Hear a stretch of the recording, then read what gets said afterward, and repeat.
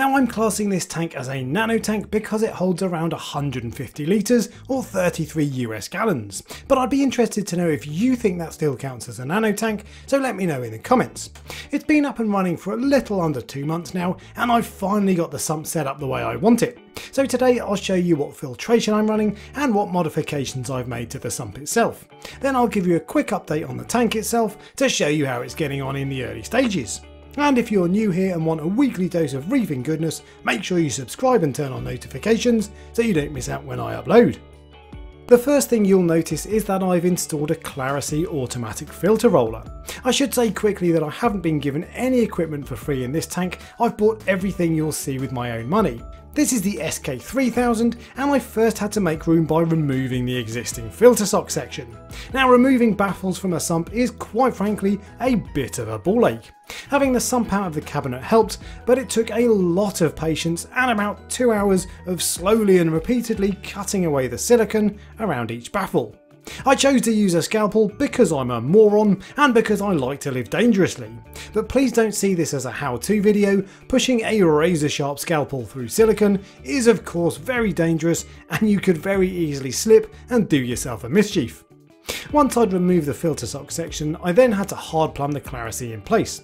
Doing so was a little bit fiddly and I needed to buy a 90-degree elbow to connect the Clarisea to the main drain. Getting my arms into the sump cabinet to fit all of this was a little bit awkward as well, but all in all it was pretty easy and I don't think you should be put off by the install process.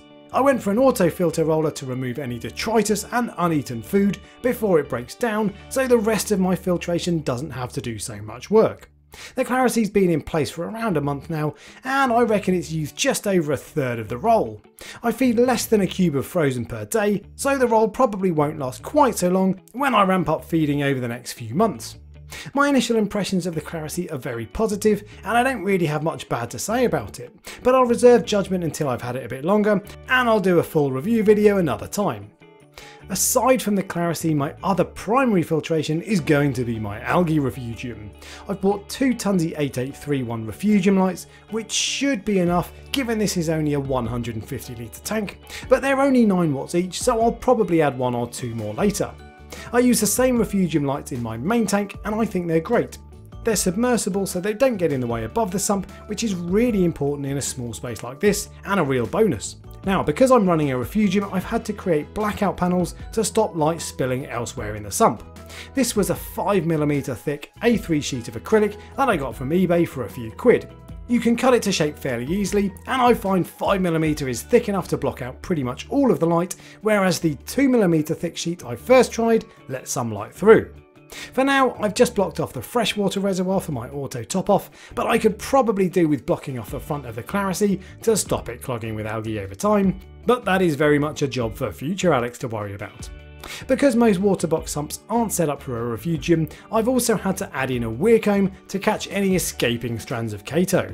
This is a D&D weir comb that I've cut to fit the baffle just before the return pump section in the sump. It's doing the job so far, but it's still early days, so I'll see how I get on over time. You'll also notice I have a few bits of live rock in the sump. I've done that partly to provide a place for microfauna and filter feeders to grow, but mainly because I couldn't fit it all in my display tank, and I wanted to squeeze as much live rock in as possible given I won't be running a skimmer on this tank. I've supplemented the live rock by adding a bag of Cyperax filter media, which will provide more surface area for bacteria to colonise. But that is the end of my filtration, so really all I have is an automatic filter roller, a Chaeto bed and about 10 kilos of live rock. I don't plan on keeping more than 5 fish at the absolute most in this tank, so that should be plenty of filtration for now, although I'll almost certainly have to run a phosphate remover like Roaphos at some point down the line. And I'll start adding activated carbon soon to give me nice clear water. The last thing to show you in my sump is the light I've installed so I can see what I'm doing. It's a Philips Hue strip, which to be honest is probably overkill. You can get much cheaper strip lights that do a perfectly decent job, but the Philips strips are really nice and bright, and I have them connected to a motion sensor, which means they come on automatically when I open the door and stay on until I've finished doing what I'm doing. And for that reason alone, I think they're worth the extra expense. The tank itself is doing fine so far. There's no sign yet of the ugly stage after 2 months, and I haven't had any diatom blooms or any significant algae outbreaks. I do have a few tufts of ulva algae, but I've bought the world's smallest one-spot foxface to take care of that, and he's already made a bit of a tentative start. I also have a Scopas tang in here temporarily, although he's likely to outgrow the tank pretty quickly, so he may not be in here much more than 6 months at the absolute most, whereas I'm hoping the foxface will last a good year or so. Finally, I have 3 Springer's damsels. By reputation, these guys are the most peaceful of the damsel family, so they should play nice. They also have a reputation for eating pests like flatworms, which is important to me given this is ultimately a tank I'll be using to grow out my coral frags. And speaking of corals, I've put a few well-settled frags from my main tank in to see how they get on.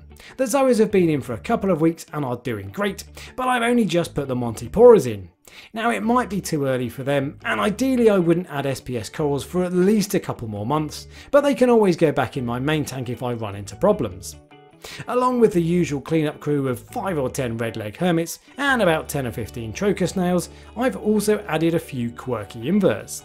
There's the obligatory cleaner shrimp, without which no marine tank would be complete, and a pair of sexy shrimp to do some funky dancing.